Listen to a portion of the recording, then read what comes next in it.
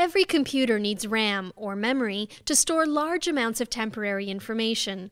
All of the applications on your computer use the RAM to hold the information they need to operate. When your RAM usage gets to 100% of its capacity, it won't be able to hold any more information, which will significantly slow down your computer.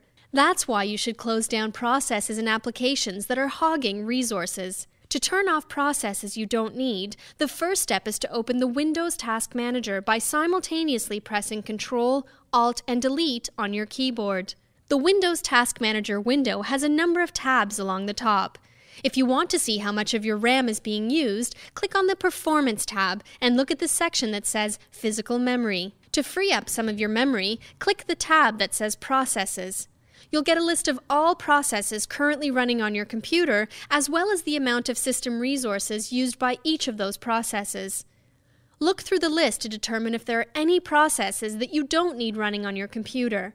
To stop a process from running, select it from the list and then click on the End Process button.